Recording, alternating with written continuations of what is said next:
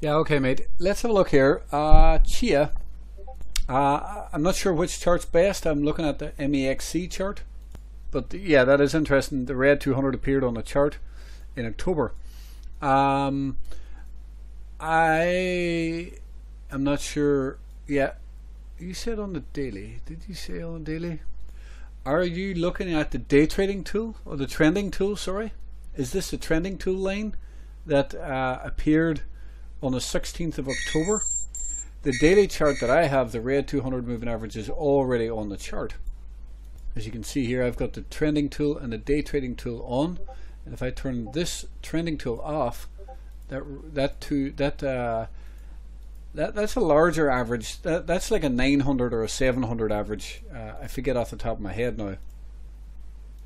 But unless you're looking at a different chart, I'm looking at Chia Network. They all seem to be Chia Network here. So unless you're looking at KuCoin or something, maybe you're OKX. Would you be OKX?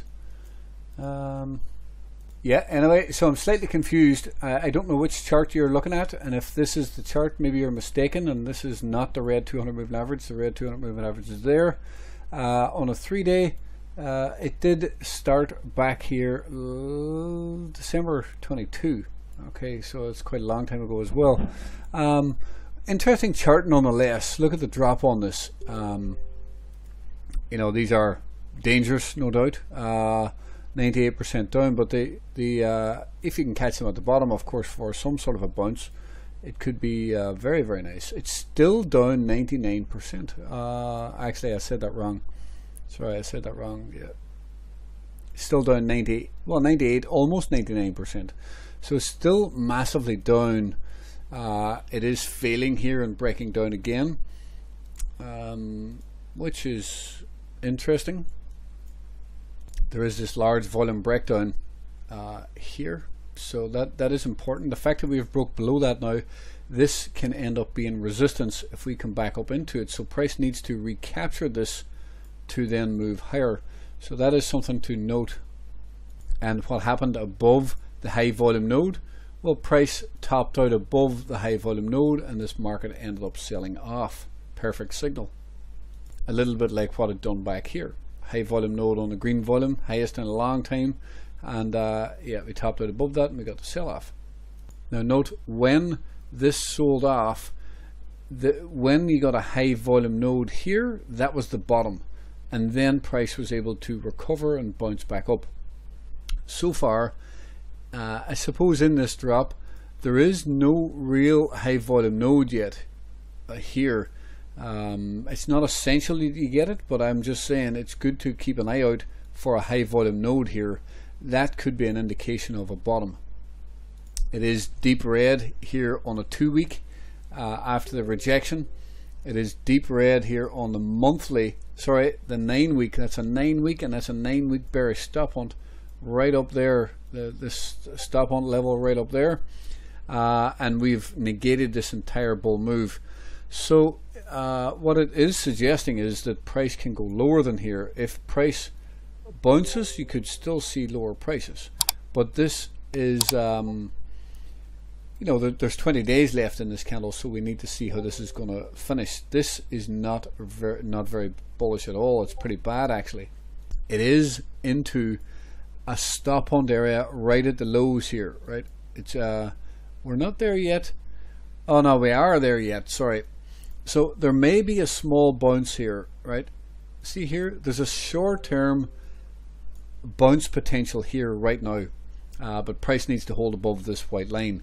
So there could be a buy right here right now for a bit of a bounce higher. We could look at the 10-minute chart just to see, because it's, when did we pierce that? Did we pierce that? We retested it today, but we pierced that a few days ago. And we're retesting, so there's a slight bit of bullishness here now. 2% risk, so you could buy this on dips here to see if there's any dip down there, or a small dip, or consolidation here. You could buy this to see if it can go higher for a bounce, but your stop loss needs to go just below this white line. I think this, after a bounce, wherever it bounces to, I think later it goes lower though. On a new 9-week candle it should go lower. That's 20 days away, so there's still a lot of time. If this could bounce here, you never know. You just never know.